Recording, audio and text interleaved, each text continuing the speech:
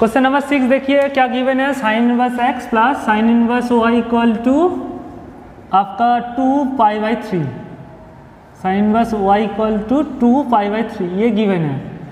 हाँ, तो आपको निकलना है cos inverse x plus cos inverse Y का वैल्यू कितना होता है। देखिए बच्चे क्या गलती करते हैं ये भी बताएंगे। बच्चे एक 1 मार्क्स का क्वेश्चन आप 1.5 पेज 2 पेज 3 पेज बना देते हैं, उससे भी सॉल्व नहीं होता है।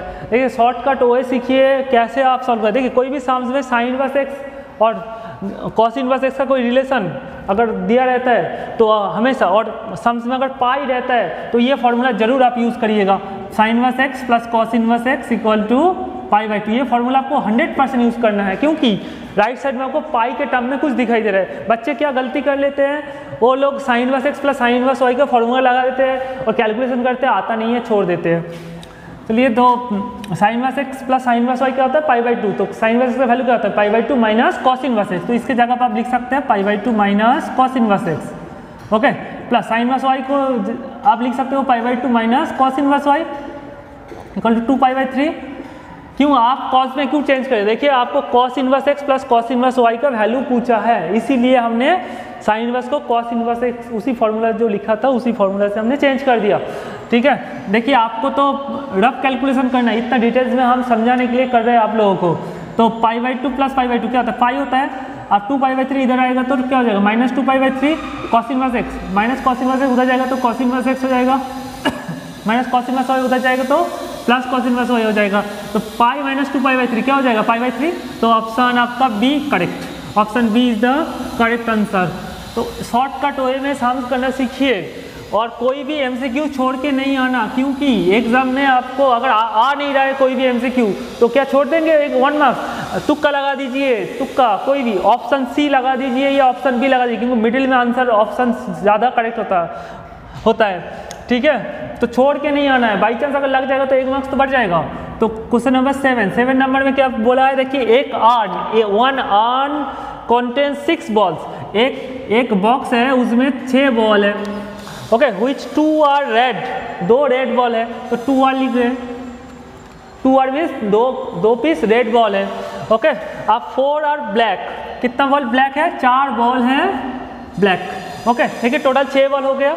आपको बोले 2 balls are drawn at random, 2 ball आपको उठाना है, ठीक है। Probability that they are the different colour, देखिए आप पहला रेड बॉल को लीजिए रेड 1, आप दूसरा रेड बॉल को लीजिए रेड 2, 4 ब्लैक हो तो B1 B2 B3 B4 ऐसे होगा। अब देखिए first red ball first black ball ले सकते हैं, first red first second black, ऐसे करके देखिए बहुत सारा कॉम्बिनेशन बनेगा, ठीक है ना ऐसे बनेगा। तो आपको पूछा है they are probability that they are different colour, different colour होने का। आप देखिए अब क्लास 11 में परम्यूटेशन कॉम्बिनेशन के में क्या पढ़े थे कि अगर 6 बॉल है, टोटल 6 बॉल है, आपको कितना बॉल उठाना है, 2 बॉल उठाना है, तो 6C2 वे में आप उठा सकते हो। तो रिक्वायर्ड प्रोबेबिलिटी क्या होगा, रिक्वायर्ड प्रोबेबिलिटी क्या होगा, नंबर ऑफ आउटकम क्या होता है, नीचे होता है। तो 6 बॉलों में आप 2 बॉल आंख बंद करके उठा रहे हो, ठीक है। तो 6C2 वे में आप उठा सकते हो। आप देखिए उसमें पूछा है probability that they are the different colour, तो 2 बॉल अलग कलर का हो, जो 2 आंख बंद करके उठा लिया आपने, तो आप देखा है 2 बॉल आपका डिफरेंट कलर, मतलब एक रेड आया एक ब्लैक आया, ठीक है। तो देखिए एक बॉल रेड तो मस्ट होगा ही और एक बॉल तो ब्लैक होगा ही, ठीक है। तो 2 रेड बॉल में एक बॉल कितना वे में आपका चूज हो सकता है, 2C1, और एक बॉल कहाँ से आएगा, ब्लैक से आएगा। तो 4 ब्लैक बॉल है, तो 4 ब्लैक बॉल में कितना बॉल आप कितना वे में चूज करते हो, 4C1। देखिए टोटल यहाँ से एक बॉल आ गया और यहाँ से एक बॉल आ गया, टोटल 2 बॉल उठ गया। तो ये सी आप फॉर्मूला क्लास 11 में जानते हो NC1 का वैल्यू n होता है, तो 2C1 का वैल्यू 2 हो जाएगा, 4C1 का वैल्यू क्या हो जाएगा 4, और NCR का वैल्यू फॉर्मूला होता है n factorial upon r factorial into n minus r factorial, ये फॉर्मूला होता है। तो 6C2 का वैल्यू क्या हो जाएगा, 6 फैक्टोरियल बाई 2 फैक्टोरियल इंटू ये फॉर्मूला से 6 माइनस 2 फैक्टोरियल। तो इसको कैलकुलेट करते हैं तो 8, देखिए ऊपर में 8 आया और नीचे ये फैक्टोरियल का वैल्यू तो एक क्या आएगा देखते हैं। तो 6 फैक्टोरियल का आप लिखिए 6 × 5 × 4 फैक्टोरियल अपन 2 फैक्टोरियल मीन्स 2 × 1 2 × 1 4 और 6 फैक्टोरियल माइनस 6 - 2 मीन्स 4 फैक्टोरियल। तो 4 फैक्टोरियल वैनिश तो 6 2 और 6 कट गया तो 3 2 3 = 6 ओके। तो देखिए 8/3 5 = 15। तो ऑप्शन आपका C option correct, option C is the correct answer. तो वेरी और देखिए क्वेश्चन नंबर 8 में क्या गलती करते हैं बच्चे वो बताएंगे एकदम, ये मास्ट आप लिख लीजिए, ये गलती आप 100% करेंगे तो सावधान हो जाइए, ये गलती आप भी करेंगे। देखिए बच्चे क्या पहले हम गलत सम्स करते हैं, कैसे क्या गलती करेंगे वही बता रहे हैं, ठीक है। आप ये करेंगे पहले, ये फॉर्मूला आपको पता है dx/√a² - x² फॉर्मूला होता है साइन इनवर्स x/a + c, ठीक है, ये फॉर्मूला होता है। बच्चे क्या गलती करते हैं इंटीग्रेशन में √a लिखेंगे, 9 को लिख देंगे 3² बहुत बढ़िया क्योंकि a² है, माइनस 25x² को लिख देंगे 5x², ओके। आप लगा देंगे साइन इनवर्स 5x/3 + c, ये करके ऑप्शन ए लगा के आ जाएंगे, ठीक है। तो टोटली ये गलत है, ठीक है। हमेशा याद रखिएगा ये आपको उल्लू बनाने के लिए दिया है, पूरा डिटो उल्लू बना देंगे कोई भी टीचर आपको। देखिए हमेशा याद रखिएगा यहाँ पे देखिए x² है, x² का कोएफिशिएंट क्या है 1 - 1 है, तो 1 होने से तभी ये फॉर्मूला लगेगा। देखिए यहाँ पे x² का कोएफिशिएंट क्या है 25, तो ये फॉर्मूला कैसे आप लगा सकते हैं। आप जो भी हो आप उल्टा करके सोचिए, इसका डेरिवेटिव करिए, ये फंक्शन कभी नहीं आएगा। देखिए इंटीग्रेशन को क्या बोलते हैं एंटी डेरिवेटिव, तो अगर डेरिवेटिव का इंटीग्रेशन डेरिवेटिव आंसर का अगर डेरिवेटिव कर देंगे तो फंक्शन आ जाएगा, तो फंक्शन का इंटीग्रेशन करेंगे तो ये ऑप्शन आना चाहिए, तो इसका डेरिवेटिव ये आना चाहिए। देखिए आप करके देखिए इसका डेरिवेटिव ये नहीं आएगा, ठीक है, एक 1/5 का प्रॉब्लम आ जाएगा, ठीक है। तो कैसे करेंगे, पहला इसी टाइप का सम x² का कोएफिशिएंट आपको 1 रखना है, तो 25 रूट के अंदर से कॉमन ले लीजिए, तो रूट के अंदर से 25 कॉमन लेंगे तो क्या आएगा, यहाँ पे कुछ 9/25 लिख सकते हैं माइनस x², ओके। आप देखिए √25 बाहर आएगा तो 1/5, इंटीग्रेशन के बाहर ले लिया आप, √9/25 को 3/5 होल स्क्वायर लिख सकते हैं।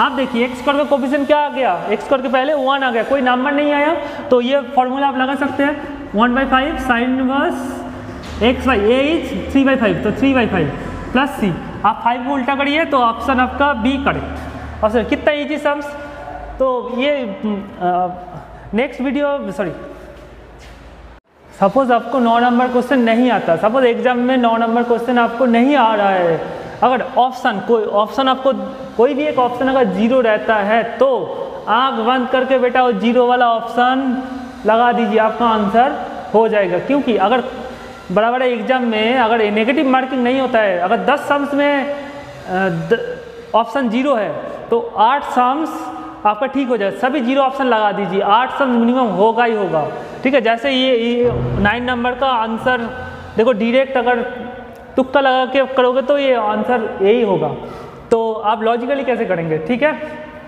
देखिए 2 प्लेन दिया है और उसके बीच में डिस्टेंस पूछा है, डिस्टेंस देखिए आप 3x + 5y + 7z = 3 एक प्लेन का इक्वेशन है, और देखिए इसको आप 3 से अगर मल्टीप्लाई करेंगे 3 × 3 = 9x, 3 × 5 = 15, 3 × 7 = 21, 3 × 3 = 9। देखिए इसको अगर मल्टीप्लाई कर देंगे 3 से तो ये प्लेन मिल जाएगा, मतलब क्या ये दोनों प्लेन एक ही है, क्योंकि इसको 3 से डिवाइड कर देंगे तो ये प्लेन देखिए ये पूरा कोइंसिडेंट, मतलब एक के ऊपर एक मतलब कोइंसाइड हो गया है, समझ में आया।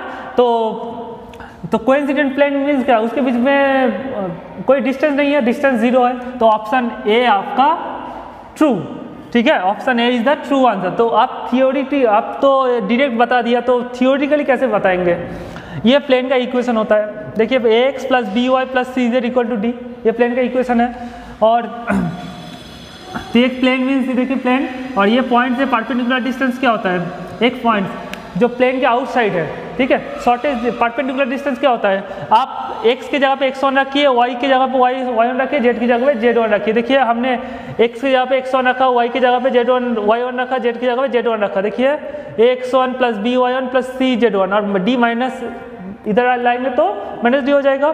तो अपन root under coefficient of x square plus coefficient of y square plus coefficient z square, this is the formula of perpendicular distance. देखिए ये डिस्टेंस का, अगर कोई भी एक बाहर का पॉइंट से एक प्लेन के ऊपर परपेंडिकुलर डिस्टेंस अगर पूछा जाएगा तो आप ये फॉर्मूला यूज कर दीजिए, सिर्फ पॉइंट को आप इक्वेशन में डाल दीजिए। Okay, by root under coefficient of x square plus coefficient of y square plus coefficient of z जो आएगा उसका स्क्वायर। ठीक है, ये परपेंडिकुलर डिस्टेंस का फॉर्मूला। तो ये सम्स में देखिए हमने ये दोनों प्लेन के बीच में डिस्टेंस पूछा है, तो हम मान लेते हैं नंबर 1 जो पहला प्लेन है उसमें पहला प्लेन का नाम क्या है 3x plus 5y plus 7z equal to 3। ये प्लेन में एक पॉइंट मान लेते हैं x1 y1 z1, ये पॉइंट मान लेते हैं। ठीक है, तो ये पॉइंट इसके ऊपर है तो सेटिस्फाई करेगा। तो 3x1 plus 5y1 plus 7z1 satisfy करने में x के जस्ट वैल्यू डाल देना, x की जगह पे x1, y की जगह पे y1 और z की जगह पे z1।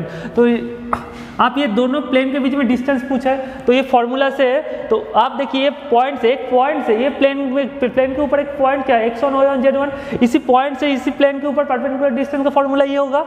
ठीक है, तो दूसरा प्लेन क्या है, तो आप x की जगह पे x1 रखिए, y की जगह पे y1 रखिए, z की जगह पे z1 रखिए, -9 बाई रूट अंडर x का कोफिशिएंट जो होगा उसका स्क्वायर, y का कोफिशिएंट क्या है 15 का स्क्वायर, z का कोफिशिएंट क्या है 21 स्क्वायर, वही लिखा है हमने। तो देखिए ये रिलेशन हम मेरे हाथ में है, तो इसका वैल्यू यहाँ पे हमको लगाना है। तो ये यहाँ से देखिए 3 कॉमन ले सकते हैं, तो 3x1 plus 5y1 plus 7z1 equal -9 अपन root under 9 square plus 15 square plus 21 square. तो देखिए 3x1 plus 5y1 plus 7z1 का वैल्यू क्या है, इसके जगह आप 3 रख सकते हैं। तो इसके जगह पर अगर 3 रखेंगे तो क्या मिलेगा 3 × 3 - 9 अपन root under this 9 square plus 15 square plus 21 square. Okay, तो 9 - 9 इज 0 बाई समथिंग इज 0, तो दोनों प्लेन के बीच में जो डिस्टेंस है वो है 0।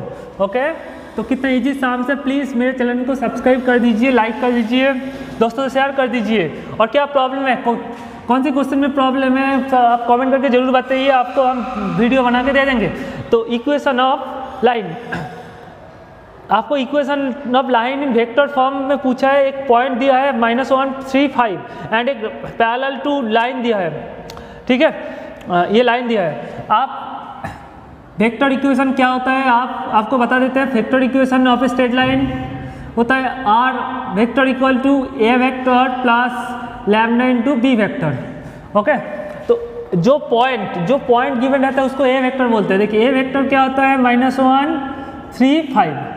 ओके, जो पॉइंट गिवन रहता है उसको बोलते हैं, क्योंकि ये पॉइंट से आपका स्ट्रेट लाइन जा रहे हैं, ये पॉइंट से आपका ये स्ट्रेट लाइन जा रहे हैं। तो और जो गिवन स्ट्रेट लाइन क्या है x - 3/2 y - 4/3। आप देखिए z इक्वल टू 2 को आप लिख सकते हो z - 2 इक्वल टू z - 2 अपन 0 लिख सकते हो, है कि नहीं। देखिए ना, आप 0 को इधर मल्टीप्लाई कर दिए तो 0 × समथिंग इज 0, तो z - 2 का वैल्यू क्या आ जाएगा 0, तो z इक्वल टू 2 आ जाएगा। आप देखिए इसके जगह पे अगर कंपेयर करेंगे फर्स्ट और लास्ट रिलेशन, तो 0 से मल्टीप्लाई कर देंगे तो x - 3/2 × 0 0 हो जाएगा, तो x - 2 का वैल्यू क्या आ जाएगा 0, तो z - 2 का वैल्यू 0 आ जाएगा, तो that is z equal to 2। तो आप ऐसे लिख सकते हो। तो इसमें b क्या है, b वेक्टर, ये जो नीचे जो नंबर है इसको बोलते हैं बी वेक्टर। ठीक है, 2, 3, 0 दिस इज बी वेक्टर। आप जानते हैं कोई भी एक ABC पॉइंट है 3 डायमेंशन में, उसको वेक्टर बोलते हैं एक पॉइंट को। तो AI plus BJ plus CK। Okay, ABC कोई भी पॉइंट को आप वेक्टर फॉर्म में लिख सकते हैं। तो A का वैल्यू इसमें डालिए और B का वैल्यू इसमें डालिए वेक्टर फॉर्म में, तो क्या आ जाएगा, तो R vector equal to A का वैल्यू क्या है -i प्लस 3j, इसको आप लिख सकते हैं -1 × i, this is -i plus 3j plus 5k क्या। ओके, आप b वेक्टर को क्या लिख सकते हैं, आप b वेक्टर को आप लिख सकते हैं 2i plus 3j plus 0 × k क्या। Okay, that is 2i plus 3j।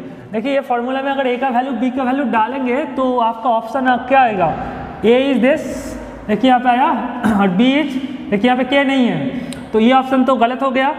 Option B देखिए ये आया, और देखिए बी का वैल्यू क्या है 2i + 3j, तो option B is the correct. ये तो होगा नहीं, ये भी होगा नहीं, क्योंकि ऑप्शन में देखिए आपका ए वेक्टर ये नहीं आया, ठीक है, ये भी नहीं है। तो बहुत सिंपल है। नेक्स्ट वीडियो में हम लोग 1 मार्क्स सैम्पल पेपर का 1 मार्क्स क्वेश्चन डिस्कस करेंगे। प्लीज़ लाइक कर दीजिए, वीडियो को शेयर कर दीजिए। Thank you.